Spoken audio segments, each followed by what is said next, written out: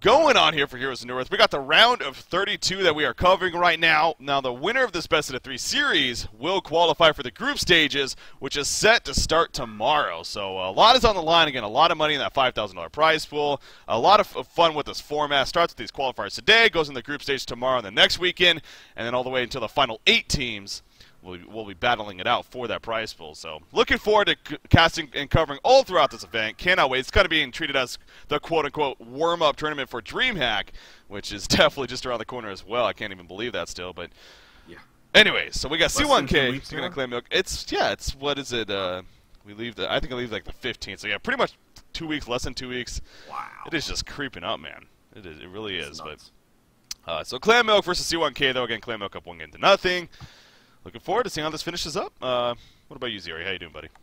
I'm doing very well. Of course, that first game, a very convincing win for Clan Milk, so hopefully C1K will be a little bit more prepared for the laning phase. As we saw in that last match at the very end, it seemed they really did have some solid team synergy, a lot of initiation power.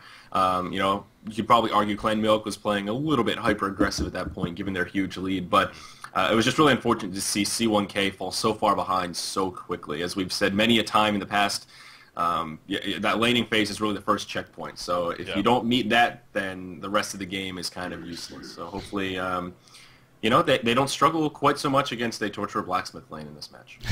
Yeah, that is a deadly lane. I mean, it definitely is. Not to make fun of it too much. I mean, it really is double stun, obviously, and that Flaming Hammer does amplify the damage of both their abilities if he gets it on first too, of course. So, it's rough. It proved to be rough where the Plague Rider could through the fun as we saw in the last game. But yeah, this time around, I definitely hoping just like you, to see something different from C1K.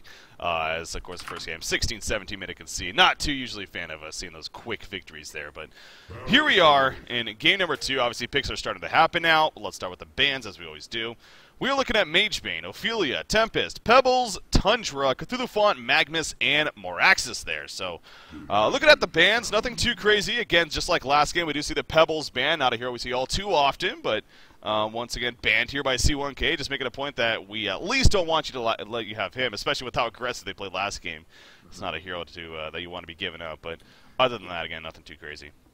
Nope, not too much. Of course, Parasite left over on the board. One of the few junglers here, keeping the forest on the board as well. We see Parasite's been picked up by C1K already. It's sort of interesting to see Demented Shaman kind of first picked, in that first round of picks from C1K. As we talked about Demented Shaman in that last match and how he's been nerfed, and we haven't been seeing him picked up nearly as much in that last game. He wasn't picked, and he was still on the board at the end. So interesting how C1K opting for him instead of Plague Rider here, and we'll see how that works. I mean, Demented Shaman is still a very powerful hero, but I guess sort of per usual, whenever there's a relatively large nerf, there's that kind of knee-jerk reaction where everyone's like, all right, he's garbage, throw him in the dumpster, I'm done, as it sort of seems to be. But I'm glad we're going to get to see him in this game, just to observe the changes. Exactly, to perhaps get an idea, if anything, how big of an impact that had. But this will be a very small scale, of course, but at least the beginning.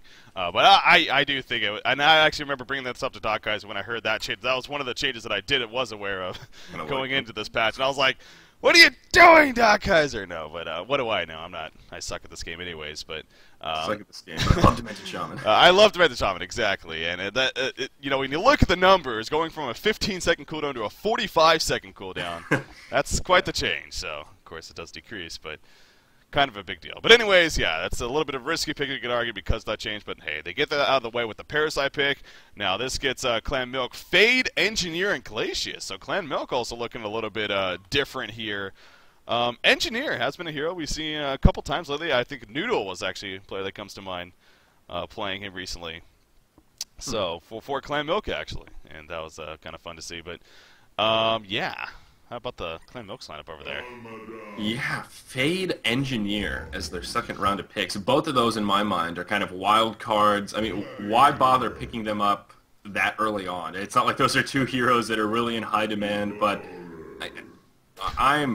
my jaw is on the floor breaking. I'm AFK picking that. Gladiator, Devourer. No big deal. I mean, new meta? Yeah. What? No. Let's not get too ahead of ourselves. I mean, what is this? The only normal pick here is Glacius. Every other hero on this board I would have never predicted. No, yeah, I think it's definitely a case of Clan Milk saying, you know what, we had a fairly easy time that first game. Let's have some fun. We know we're on honcast, and again, MilkFat is definitely a guy. He loves attention. Although that's a bad thing, but he loves attention. You know, he's a fun character, and you know, when he happens to be on honcast, he does like to please the viewers as well, you could say. So. Yeah, well, I can definitely vouch for that and say a big thank you to MilkFat here. At the very least, we're going to see some interesting plays. I mean, we've seen Devourer a time or two, but Gladiator, I mean, I don't think I've ever seen him. I mean, it's that for me is really the standout pick. Just like, wow, yeah. What are you going to do with him? Are they just going to lane him with Glacius and play him kind of like a carry, just try and get him as kind of freeform style? I mean, on top of that, how are they going to lane this? They've got 4 melee heroes. Let's talk about some honcast history here.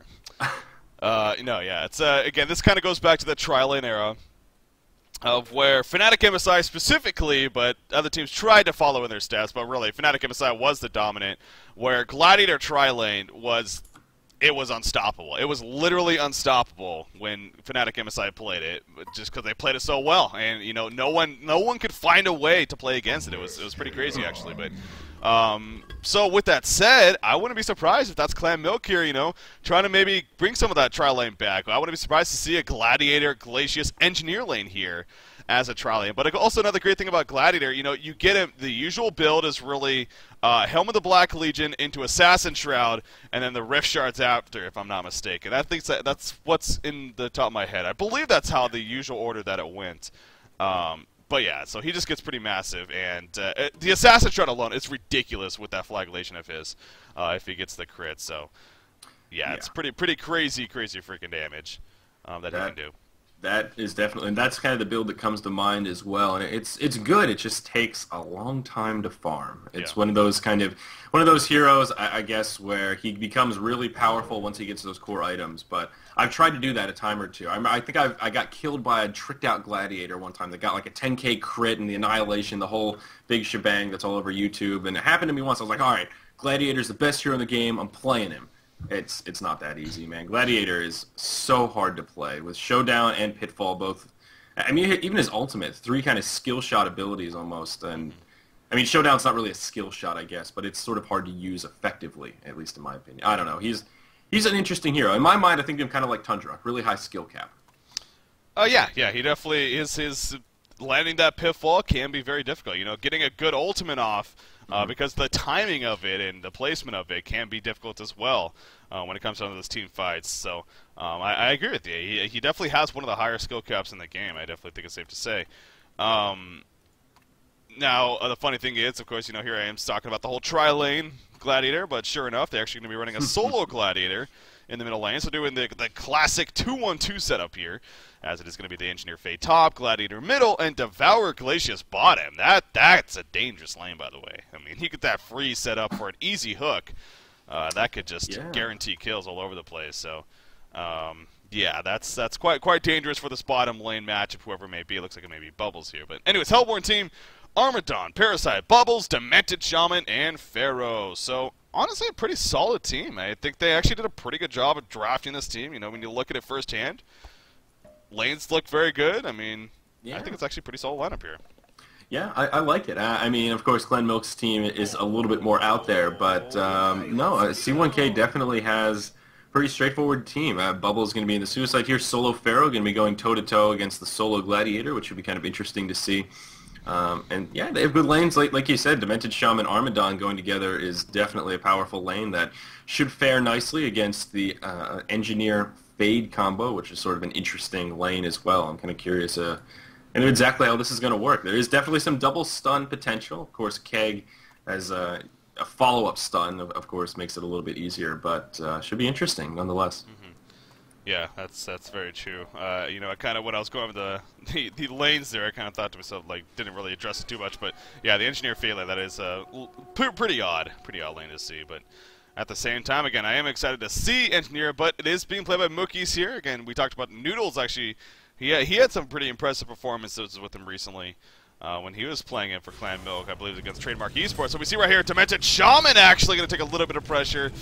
Should end up surviving, but a lot of early pressure onto him, and will force him to use an early health potion. So actually working out pretty well right there for the Legion team, despite not getting the kill. And you see, once again, going on to him, they're going to miss a Fade Stun right there with the Burning Shadows, but they're making a statement that that Demented Shaman's not going to have an easy time up here at this top lane. Yeah, this is another one of these situations where, yeah, Armadon may farm okay up here, but I think they're going to pick on Demented Shaman, and this is going to be so rough for Karlbergs here. He's going to have to be very, very spot on with his positioning for sure, because you know that they're going to capitalize on any misstep that he makes. See down here in the bottom lane, Bubbles, probably the hero best suited to deal with this Glacius Devo lane, as you noted, is particularly potent, but that Shell Surf does change the state of things a little bit. Unfortunately for Bubbles, though, I mean, EU Bro not even in experience range right now, just going to hide in the trees and try and leech a little bit of XP. But this will be interesting to see pretty much a free farming Devourer. You know, what's Milkbat going to do with all that farm? And is that going to be worthwhile? You know, is that farm on Devourer really going to be great, or you know, maybe should they try and rotate this and bring Gladiator down here for that free farm? Kind of an interesting thing to consider. Well, yeah, we definitely talked about the other day. I believe Phil happened to be casting with me when, again, Devour, another hero that Clan Milk, Moravius actually picked up for them recently. Again, no longer with the team, but from my understanding at least. But anyways, he is played here by Milkfat, of course. But the question of, you know, whether or not he gets that third ability, the Cadaver Armor at level 4, or if he doesn't get it at level 4, usually it'd be at the level 9 mark, is how he put it. And that basically, it depends on how you expect him to play. Meanwhile, at the top lane, by the way, Bloodlust Code coming out, no big deal. I was like, just catch the tail end of that.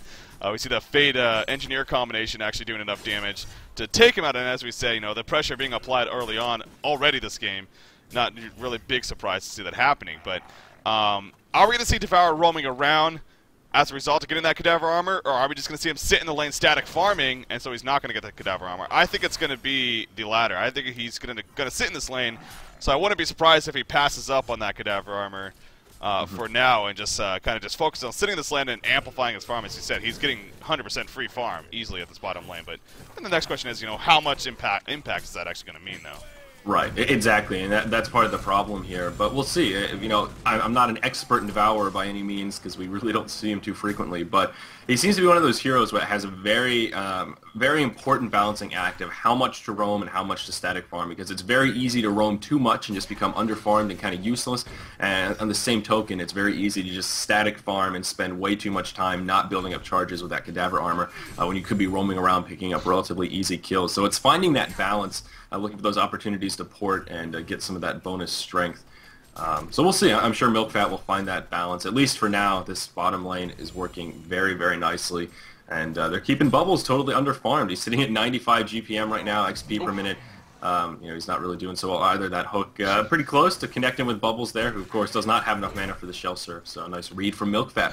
At least throw the hook. Well, that did connect. It's just take cover was used perfect timing by EU Pro right there. So that's actually just better reaction even on Bubbles' part. But yeah, for some reason I thought it was one of those like it was gonna miss. Yeah, no, it was very, very close. I happened to just be like focusing on that though. So.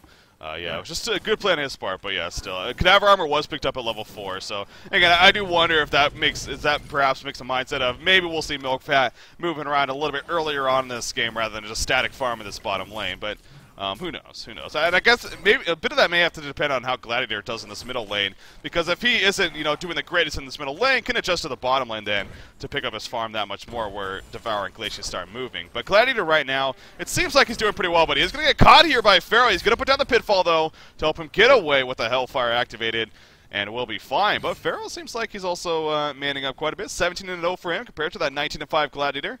Pretty back and forth here in the middle lane. Neither side really taking off too much. They're going to battle for that invisible rune there. Look at the Mummy Walls. Here's a Pitfall going to be used right there, though. Wow. And that did force Pharaoh to turn around. This very smart decision, because if he kept on trying to chase for it, obviously you saw Devour coming over, and that would have been a guaranteed kill. So good play by Pharaoh there.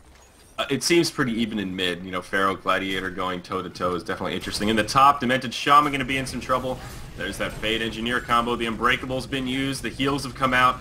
Is Demented Shaman going to be able to survive this? Indeed not. We'll see Engineer be the one to pick up that kill. Unfortunately, fortunately, for I guess for the Hellborn side, Fade is going to be able to survive. Armadon not going to be able to get that last Spine Burst to finish her off. But one thing that's interesting about Gladiator is we see him in the mid lane actually in a little bit of trouble as Parasite roams in. He is going to be able to eat that Invis rune and survive, but a pretty close call here for Cookies on that level 5 Gladiator.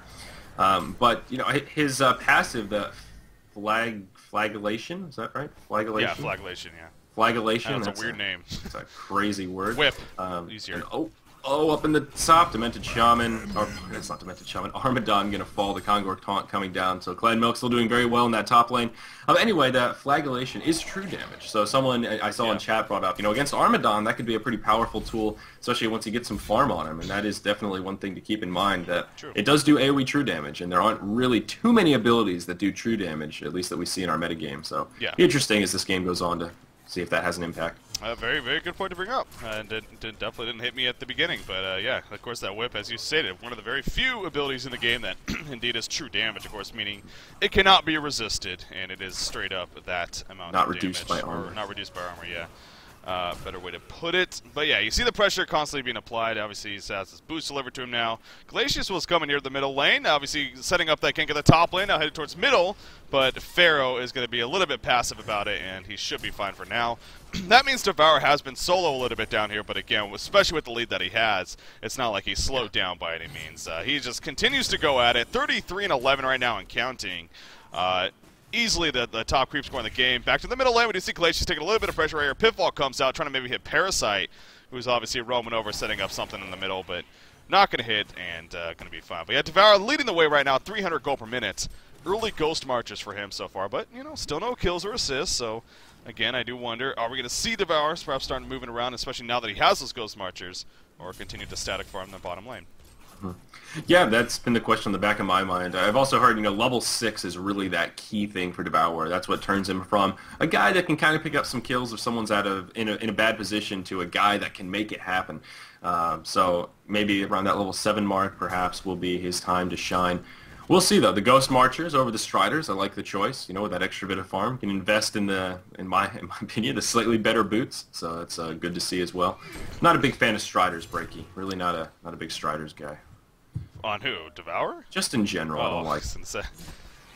Yeah, it's... I don't know. For support, obviously, it's just, oh yeah, Glacius. Speaking of support, if only he had some Striders. If only, I know, right? Striders wouldn't know. Definitely wouldn't have done anything there, I don't think. But they're situational. I mean, they are good on some heroes. Just in general, I'm not a big fan of the... I like seeing supports go the Steam Boots role.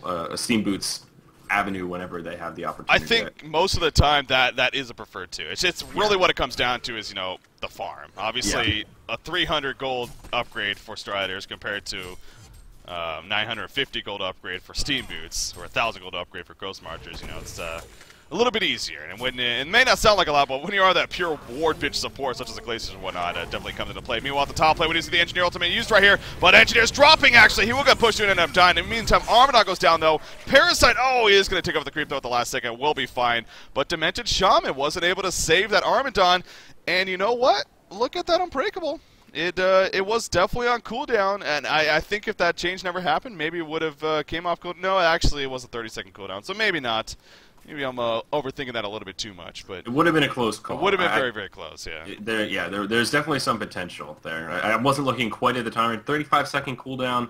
It is sitting level 2. That, again, important to note now, especially in those early levels. It is important to note about Unbreakable, though. Once it hits level 4, it's exactly the same as it used to be. The cooldown does go back down to 15 seconds at level 4. It's really more of an early game change, more so than a, let's just take Demented Shaman off the map. So that is something to note. And as we see Demented Shaman not going for Entangle here, going to be leveling up Unbreakable as his secondary right behind that healing wave, which is sitting level 3. So as the game goes on, I suppose we'll see Demented Shaman return to his regular form, but early on, feeling the pain, feeling the burn. Yeah, and again, not too surprising for me either to see that Demented Shaman not passing up the Entangle, especially with the lane that he's in. It's just very defensive-minded, so having that Unbreakable and healing wave can prove to be the difference maker. But Pharaoh, in the meantime, getting ganked attempted right here. Oh, he'll dodge the ultimate, though, from Gladiator because he was stuck in the mummy wall, and he ended up getting an invis as well from his invisible rune that he had bottled up.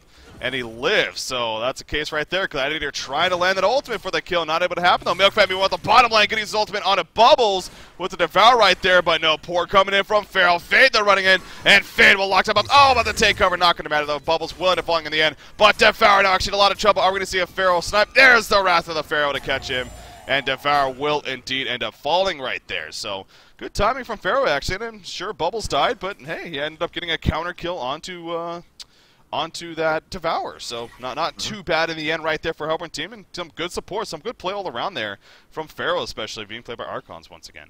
Yeah, I know, you're exactly right. I mean, it was a good play by Fade, as you mentioned, the take cover, just not quite enough to keep Bubbles alive. It's sort of unfortunate Fade wasn't able to do more to support Devo there, but she did what she could, and ended up being a one-for-one exchange. Of course, Clan Milk still with a nice lead set up for themselves, but this is just a completely different game from the first match we saw 10 minutes in, and it's still relatively even. 5-3 hero kills.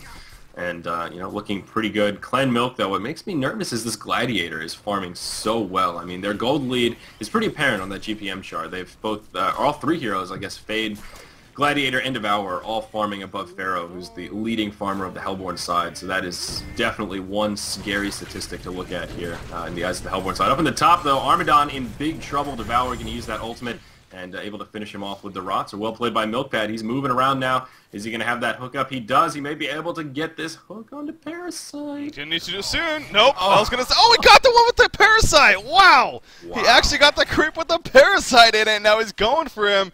I don't think he's going to be able to keep him contained. So, he's just going to say, screw it, I'm going to port out of here. No, it is. Oh, no, he did. He lived. Oh, wow. Happened to be another kill at the last second by Pharaoh getting taken out of the middle. AC Gladiator barely. Holy crap. I cannot believe Parasite just lived right there. That was perfect timing, too, when the text popped up. Like, oh my god, he actually died. No, he didn't. I don't know what's going on. Wow, that was some intense stuff right there happening. But in the end, Parasite does make the getaway. But like I said, Pharaoh got picked up in the middle lane, and now Demented Shaman actually in a lot of trouble. Looks like he'll end up surviving, especially because of that Unbreakable. But Engineer coming in for the gank. But yeah, Parasite, man, living life on the edge right there. Yeah, that was just close all across the board between the hook and then getting the creep that he hopped into. That was just ridiculous, them porting out with probably 5 hit points to spare or something absurd. I was pretty confident that he was actually going to die. So, yeah, like you said, living life on the edge. You're going to see Pharaoh in a little bit of trouble here. He's going to get the mummy wall off, but he's just going to get hooked by Devo. Cake's actually going to get credit for that kill. Bubble's going to come in, though, with the Song of the Sea nuke. Not going to be able to do a hell of a lot, but now Devour in some pretty serious trouble. Armadon's chasing him down, spamming those spines. There's the Snot. Engineer's here, though. There's the Engineer ulti. Barely going to have enough to keep Devour alive. A beautiful keg actually going to push Armadon back into the ult. Armadon going to take a lot of extra damage. Devour did throw that hook. Unfortunately, didn't connect. He's going to use that ult, proving to be a fatal misstep there as Parasite comes in and just finishes him off. Armadon almost going down. A nice keg connecting. Keg's going to be able to pick up that kill. Onto Bubbles. We see Armadon dangerously low. Demented Shaman with no Unbreakable for another 15 seconds. Fade going to try to get that stun. Burning Shadows will connect. The heal going to come out from Demented Shaman. And not going to have enough damage to finish off that Armadon as he heads for the well. But, in comes Engineer with the beautiful keg nuke. At the cost of his own life, does finish off that Armadon kill. So Parasite coming out. We have 2 kills there. Now sitting 2-0-2. Yeah, it didn't end too badly there for a C1K team, but God, it could have been so much better, but it was just unfortunate timing by Bubbles right there. He poured it in with the Shell Surf right as Fade was lining up a Burning Shadow stun. He happened to get caught in it and was not able to even get a kelp field off, let alone a Song of the Sea nuke before he died right there. If he was able to get off one of those two, if not both even, that could have really been a dominant fight right there for Call It Karma. Just really unfortunate that he wasn't able to. But yeah, like I said, still in the end, not horrible, but I mean, no doubt. You look at the overall stats right now. Clan Milk in the advantage, 4,200 gold lead, 3,400 experience lead, and we are coming up to that 14-minute mark. So I don't think it's like last game necessarily, but it is definitely being won by the leading team. Nice job with the hook right there from Devour, hooking Pharaoh out of his own mummy walls with Gladiator in the midst of it as well, and happens to get another kill. So things starting to come together, it looks like, for Clan Milk now, pushing together as a team, making some ganks happen, and this is just like last game in that sense where the momentum starts picking up and it becomes very difficult for the opposition right there. Parasite in the meantime, he's going to try to turn this around with the face hug. The Demented Shaman Unbreakable doesn't reach him in time. That's a problem with that travel time right there. The Engineer ultimate even being activated. Once again, Bubbles ports in, he gets the kill field off, but he dies a half a second later. Armadon, the sole survivor, and he may actually end up going down right here. The keg is going to miss, actually. So that could be the saving grace when it's all said and done, but still, so much pressure from Clan Milk right there. 4 out of the 5 kills happening. Yeah, that Engineer ultimate was actually really well placed, and it caught Bubbles right on the edge where he's just taking all of that damage, and of course silenced for most of that duration. So what's good, he was able to get the kelp field off, but really nullified Bubbles just kind of in general throughout that fight. So you're exactly right. I mean, this game started off a lot more even, but now we're seeing Clan Milk really starting to dominate. In the bottom lane, Gladiator going to get caught by that Wrath of the Pharaoh, and oh my gosh, he may actually be able to survive this. 30 hit points or so. Is the Pharaoh snipe going to come? Nope. Cooldown for another 5 or 6 seconds. A hasted Gladiator is going to be pretty difficult to snipe out. He's been sipping up the bottle anyhow, and he's back within an acceptable level of HP. So, wow, talk about a lucky call there for Cookies. Definitely should have been a kill for the Hellborn side. Yeah, that was very, very, very close. But I was going to say, that's the Helm of the Black Legion for you, but no, he didn't even have that. He's just simply Ghost Marchers and able to somehow survive all of that damage. I wonder right here, does he have something in his stash? Or I guess his farm, he's 320 gold per minute, so it seems like he should maybe... Yeah, it is. We're only 15 and a half, 16 minutes in. So. Broadsword. Oh, wow, yeah, so he's actually going for the Assassin Shroud first. Again, I believe it usually used to be more the Helm of the Black Legion first, but maybe it's because of how this game's going, or the Helm of the Black Legion has been through a bit of changes, so perhaps that has something to do with it. Perhaps a combination of both. I mean, I would imagine in this game they're far enough ahead that it's like, do I really need the Helm? I mean, they're not really killing me anyway, so... in the mid lane, of course, we did just see Archons get taken down by Cakes. Fade now has a Codex, so she's become that super scary hero killer, sitting 8-0-4 now. Only 60 minutes into this game. Up in the top, Parasite going to fall. Demented Shaman coming in. Not even going to try and get that Unbreakable off. This Parasite got dropped pretty damn quick. Bubble's going to wander into the danger zone. He's not going to get killed by the Gladiator ultimate, so well placed by Cookies there. And they do pick up 3 kills now, sort of a 3-for-0 exchange, all kind of 1v3 battles in various locations, but very unfortunate for C1K nonetheless. Yeah, oh, another Pitfall going to be landed right here, the Flagellation, or Flatulation, whatever you want to call it, on top of that. Just look at the damage, half-life just from those 2 abilities alone right there in a matter of a second, so... yeah, Cookie starting to really step up on landing some pretty solid Pitfalls here when it comes down to his play, so well played by Cookies. And again, that Assassin Shroud, man, I mean, if you think he's hitting hard right now, he gets that Assassin Shroud. He comes out of that with the Flagellation. It just crits for insanely hard. And there we go. He finishes it right there, so look for Demented Shaman, Bubbles, Parasite, really those 3 especially, to be pretty vulnerable now to this Gladiator as he's going to start or continue to play more and more aggressive. So again, it was not exactly as rapid and as crazy and intense as it was last game for Clan Milk, but still they have 11,000 golden experience lead right now, and we're only 17.5 minutes in. So for C1K, simply put, a nice hook right there on a Demented Shaman. By the way, Hellfire's going to be activated, trying to keep him alive. Demented Shaman staying alive for now, but that Codex dude comes out, and down it goes. Devour in the meantime gets caught in the mummy walls, and he may actually fall. The Minotaur Parasite going to help get the kill onto him, so it ends up being a 2-for-1 kill right there, as Cakes did pick up the double tap. Parasite chasing this Engineer. Pharaoh nuke right on top of that. There's the Fistic and the Wrath of the Pharaoh, so quite a bit used. But at what cost right here? Puts them in poor positioning. Gladiator runs in with 328 crit. Takes out Parasite, and Pharaoh now going to be brought back as a result of that showdown. And, well, he ended up falling as a question. Assassin Shroud coming up in 1 second. I don't think he has enough mana for it, though. And it doesn't matter. Cakes another double tap right there. So really picking up 4 kills in total, I guess. Yeah. Doing work right there. So Clan Milk just even extending the lead that much more. Yeah, exactly right. I mean, everyone on their team now is just in really damn good shape, especially this Fade is just going to keep leveling up the Codex, no problem. 12-0-5 on Fade right now. Wow. Yeah, wow. Just that's definitely something to point out. 12-0-5, no big deal. Again, for especially how early we are in, Place just gets picked, but...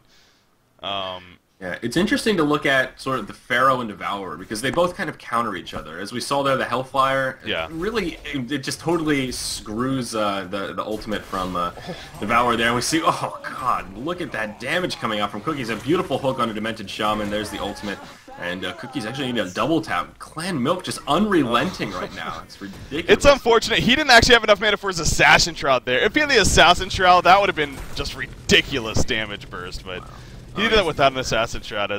Anyways, though, Concede Vote's called. Obviously, our Hellborn team, you know, they're very aware that, simply put, outmatched here against Clan Milk. And Clan Milk will be the ones moving on, though, as a result of that. Again, stressing that point, this will lead them into that group stage format where there's going to be 4 groups of 4 teams in each, so 16 total. And the top 2 from each group going to move on. Each team will play the other one, best of the 2 series, or just static 2 game, whatever you want to call it. And the top 2 records will move on. So I'm looking forward to that.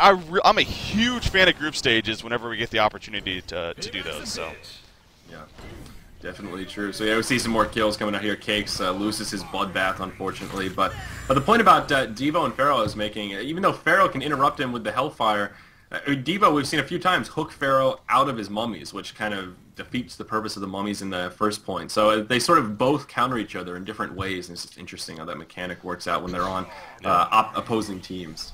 Not something we see too frequently. So that's sort of interesting. Yeah.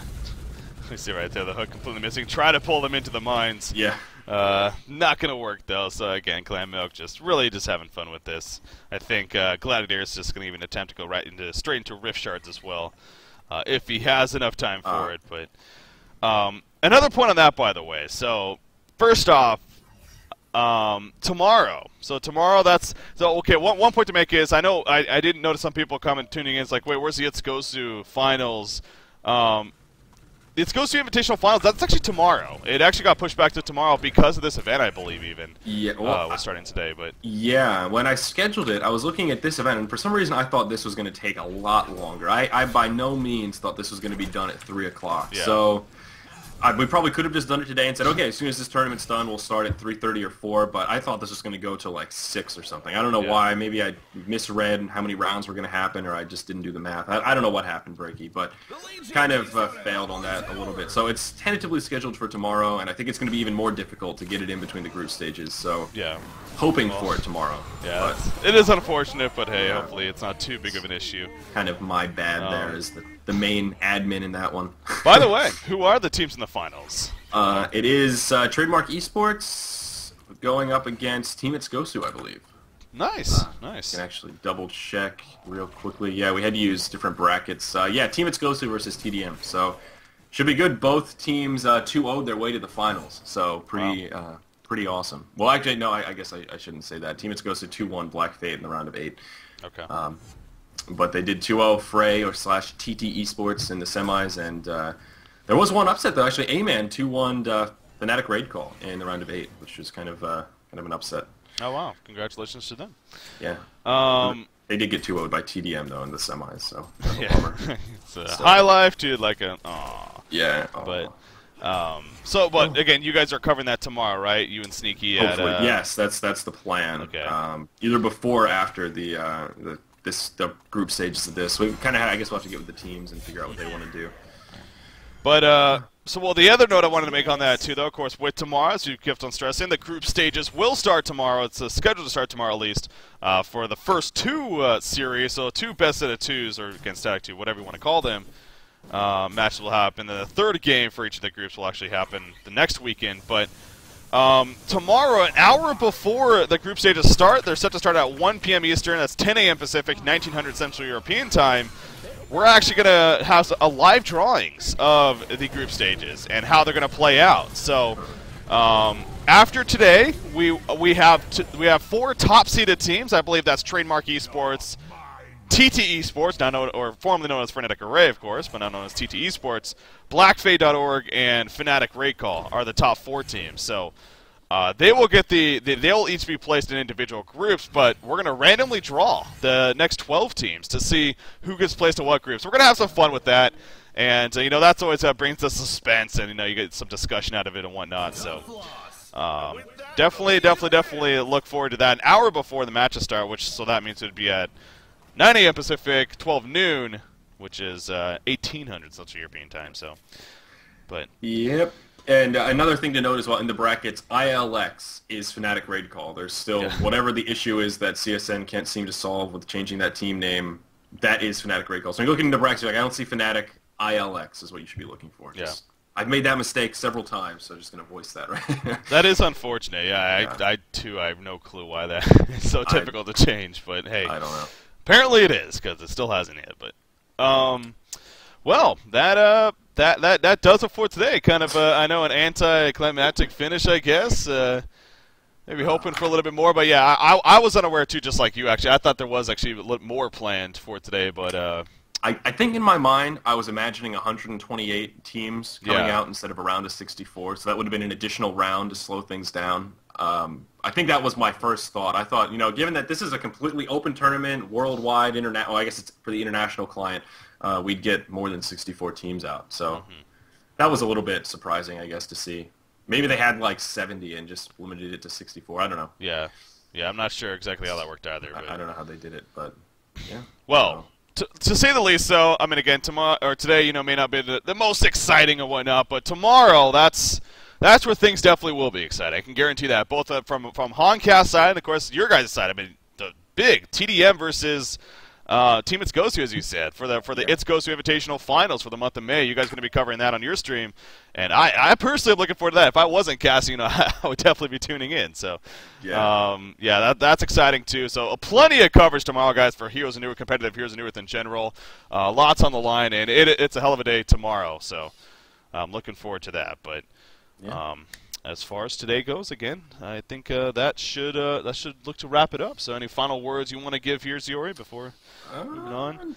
Not really. Like you said, big stuff coming up tomorrow, the rest of the weekend. DreamHack coming up soon. It's nice outside. Maybe do a little bit of grilling today, you know, now that we're done a little early. Yeah. Sky's the limit. Get some of that vitamin D.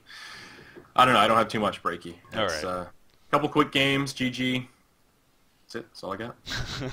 Sounds good. All right. So tomorrow, guys, again, as far as honcast goes, 9 a.m. Pacific, 12 noon Eastern, 1800 Central European Time. We're going to be doing the drawings, or at least that's the idea. We're going to do the drawings live on stream as far as which team is going to be placed in which group. I'm going to have some fun with that, and then that group stages will start after that. So looking forward to that, guys. Definitely tune in tomorrow, as well as the It's Ghost Invitational. So to wrap this up, guys, once again, I was Breaking CBK. Joining me is Ziori here. And as always, stay tuned to honcast.com for much, much more coverage. See you guys tomorrow. The Cooler Master HoNor Tournament $5,000 prize pool continues tomorrow. Take it easy.